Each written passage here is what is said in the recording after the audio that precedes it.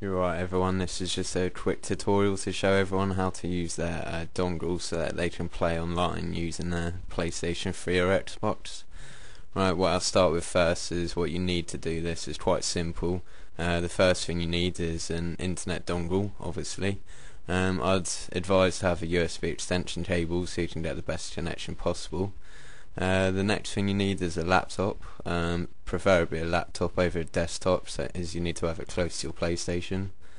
Next thing is just a standard Ethernet cable, which everyone has one of them. You even get one free of your PlayStation actually. Obviously the next thing you need is a PlayStation 3 or an Xbox and a TV. The next thing I'll show you is the setup. It's pretty simple, just the dongle connects to the laptop, and then from the laptop an Ethernet cable runs to the PS3.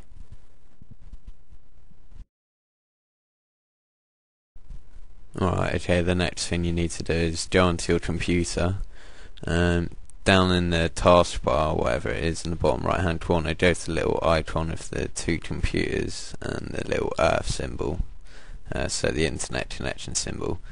Left click that, go to connect or disconnect. Go to your internet connection, so there's mine, free connect. Right click that, go to properties. Next go to the sharing tab. What you need to do is, that'll be unticked, you need to tick that. So you want allow other network users to connect through this computer's internet connection. You need to have that ticked, otherwise it won't work. So tick that, then press OK. Then it'll tell you that you need to restart your connection before the settings take effect. So do that.